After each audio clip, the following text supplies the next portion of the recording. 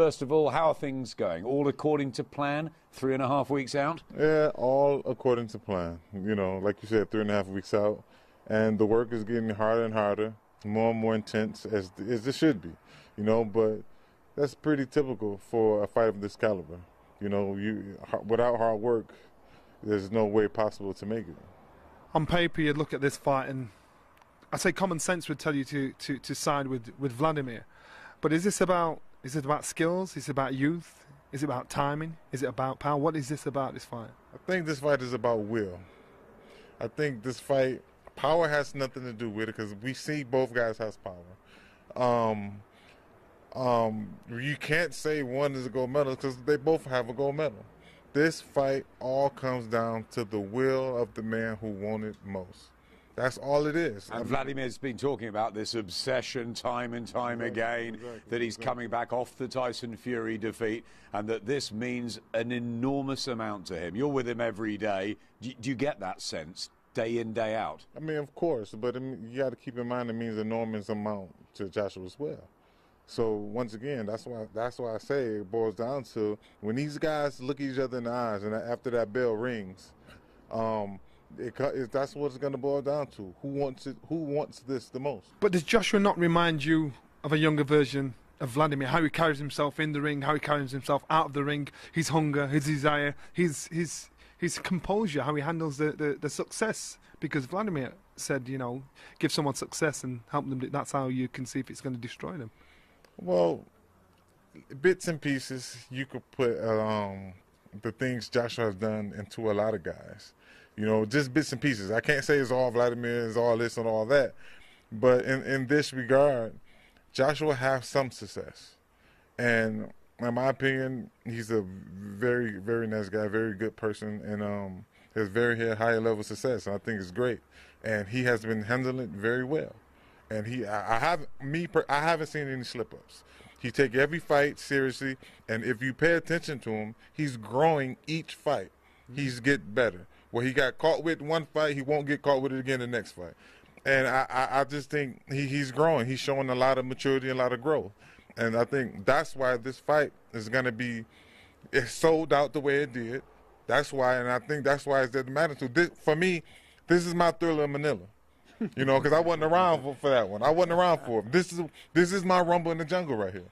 You know, so for me, this is the top, the highest mountain you can get in. You could be at as the heavyweight championship of the world. Jonathan, the last thing you're going to let us know and let us into is your tactical game plan, of course. But what about the sparring partners that have come in? There's a lot. There's bucket loads this time. You know, next week there's a fresh new lot, amateurs, top pros, world title challengers. That's exactly what you need for AJ. Well, I think the bottom line, the tactic for me, the goal is to win. That's number one. And number two, like this, as far as the sparring partners goes, it's just activity. Even for talking about both guys now, AJ as well as Vladimir, it's just tactics to get a person's mind sharp enough to prepare for battle. That's really what it is. Will the sparring partners help one do better than the other? I personally don't think so. You know, but it's basically, it's a mental game. You know, it's whoever working the hardest and whoever wants it the most. You're going to see that on fight night. And I think that's the biggest thing here. Have a little success made AJ comfortable? From the looks of it, no, not even close.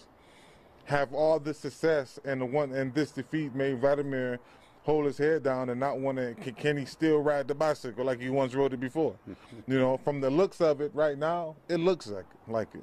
But that's why a lot of questions will be answered on the night for both fighters on the 29th. This is not one-way street here. This street goes both ways because it's a lot of questions on this side and that side. So the question for AJ, is he the next big thing in boxing? You know, and the question for Vladimir, can he still do it? Has Father Time taken his toll? You know, they look at it as a Larry Holmes and a young Mike Tyson, but no one even realized that Larry Holmes was sitting on the couch in retirement when he got the call to fight Mike Tyson. He didn't know who this guy was. All he knew was heard the numbers, the numbers of the money. He said, "Oh, I'll go make some money. Let's go." And Vladimir's not been sitting on the couch. Vladimir has not been sitting on the couch.